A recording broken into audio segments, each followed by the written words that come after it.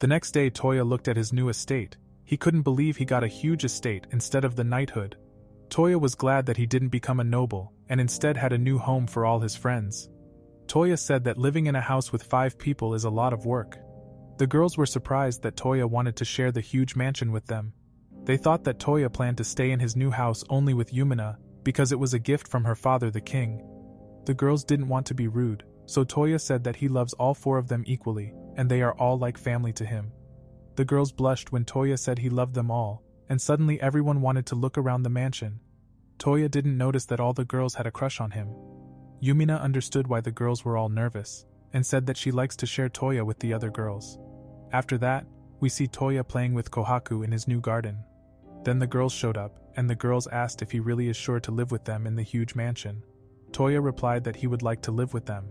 In addition, Toya had to promise the girls to treat everyone equally, and not to favor anyone. Later, servants showed up to take care of and clean Toya's huge mansion. The butler Lime introduced Toya to the new servants, and Toya learned that Lime was the king's former butler. He was happy to serve his brother's savior. Toya learned that he is the older brother of Sushi's butler, also known as Lime. Toya remembered him immediately, and he had no objection to hiring the nice people as servants. Toya was then informed that Duke Albert and Sushi had come to visit. Sushi said that she was surprised when she heard about Yumina and Toya's engagement. Then Duke Albert said he was also considering Toya marrying his daughter, and Sushi wouldn't reject the idea to marry Toya as well. Toya managed to avoid the subject, and the Duke told him about his request. He wanted to ask for Toya's help, because there should be an alliance between the Kingdom of Belfast and the Kingdom of Mistmead. Toya should use his gate to safely teleport the kings from one place to another. The next day, Toya made his way to the Kingdom of Mistmead. Toya met a group of knights who escort Toya and his friends on their journey. Toya thanked Olga for her support, and Almar was also happy to travel with Toya. After that, they discussed the route to the Mistmead Kingdom, and Knight Leon had a crush on Olga. When it got dark, Toya and his group rested around the campfire. Suddenly, a comrade noticed that bandits are nearby. So Toya showed his phone, and he was able to track the bandits' locations using his Snapchat app. Toya tested a new spell, and he was able to attack all bandits with his phone. The bandits were all paralyzed by Toya, so the knights were able to arrest all of the bandits. Then Toya noticed that Leon had a crush on Olga. The other girls also watched, and they discussed whether Olga noticed Leon's feelings. Also, they said that Olga doesn't seem as dense as a certain someone. Toya didn't understand that the girls was talking about him. When they got to the next town, Toya spotted Leon, who was looking for jewelry. Leon said he wanted to buy a present for his mother. Toya knew it was meant to be a present for Olga. Toya then bought Arma a gift, and he asked her what her big sister Olga had chosen. As a result, Leon found out that Olga likes flowers. Following this, Toya walked away from the booth, and they were able to help Leon find a perfect present for Olga. Yumina praised Toya for helping Leon choose a gift for Olga. After that, they sailed to another city, and Lindsay got seasick. So Toya gave Lindsay a piggyback, and Lindsay enjoyed the piggyback. As they were about to continue, Kohaku sensed someone is watching Toya's group. Then they drove on, and Toya suggested to set up a camp before the night fell. Olga said that there are many monsters in the woods, and Toya said that Kohaku can protect everyone. When the night fell on, a dragon suddenly appeared. Toya learned that the dragons are behaving strangely, and that they live in the center of the Kingdom of Belfast. Toya looked at his phone, and he noticed that the dragon was flying towards a small village. So Toya's group split up to evacuate the villagers, and Toya attacked the dragon. Toya used Kohaku to lure the dragon away from the city.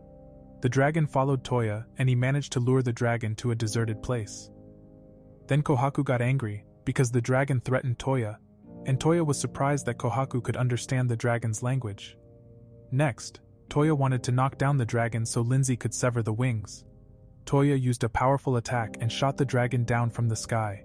The dragon fell, and Lindsay cut off the dragon's wings. Suddenly, the dragon attacked with his fire breath, and Toya protected Lindsay. Then the other girls attacked the dragon too. The dragon had a very strong skin, and Toya's sword also broke. Suddenly, the dragon was injured by an unknown throwing knife. The dragon couldn't see anymore, and Toya made him stumble. After that, Toya's group prepared to defeat the dragon together. They surrounded the dragon and combined powerful spells. Toya was able to defeat the dragon with his friends' combined attacks. So Toya won against the evil dragon, and suddenly another dragon appeared. He was able to speak the human language. The dragon apologized to Toya for causing trouble for his comrade. Toya said he shouldn't cause any more problems in the future.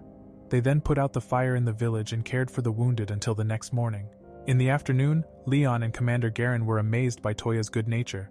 Toya donated all the materials of the dragon to the villager, so they can recover their village with the money. The mayor of the village thanked Toya and wanted Toya to get the dragon's tooth. Toya learned that he can use the tooth to create a powerful weapon. In addition, the mayor gave him back a throwing knife, thinking it belonged to Toya. Toya didn't recognize the knife. Afterwards, in the carriage, Toya asked Kohaku if there were other people in the near of the dragon. Kohaku said that 2 people were hiding in the trees. However, they arrived at the capital of Miss Mead. Then everyone bowed to King Jamuka. The king heard about Toya's exploits with his friends. Following, Yumina stood up, and she confirmed that their group saved the villager from the dragon. The king didn't know who Yumina is, and she introduced herself as the daughter of King Tristwin of Kingdom Belfast. Following this, Yumina said that she wanted to personally deliver a message from her father, requesting an alliance with the Miss Mead Kingdom. However, King Jamuka said that he think of the matter and he give a response in the near future. Then King Jamuka got curious about Toya and asked if Toya would like to fight against him. Toya then learned that King Jamuka is a battle junkie. The king's servant said that Toya should fight the king with his full strength and show no consideration to him.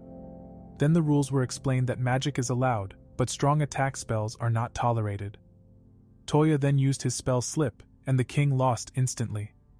The king was surprised by Toya's magic. He didn't want to accept defeat without a fight, so Toya had to fight King Jamuka again, and he wasn't allowed to use the spell Slip. Then the 2 fight against each other, and King Jamuka was very talented in hand-to-hand combat. Followed, Toya attacked, and he buffed his strengths. The king dodged his attack. The king also mastered null magic, and he could use the Axel spell to increase his agility. Toya loved his Axel spell and tried using it too. Toya managed to copy the magic perfectly, so both fought with the Axel spell. Toya combined the boost spell with Axel, and he managed to defeat the king. As a result, Toya was proclaimed the victor, and the king was surprised and pleased with Toya. In the evening, Knight Leon was looking for his crush Olger, but unfortunately Toya hasn't seen her yet. Then Toya and Leon spotted the girls, and they were all dressed up nicely. The king then discovered Toya and complimented him on his outfit. Toya's girls also complimented him, and he was flattered. Then he wanted to take a picture of the pretty girls. After that, Toya told the king about his phone with which he can take photos. The king was amazed, and he wanted a picture of himself too.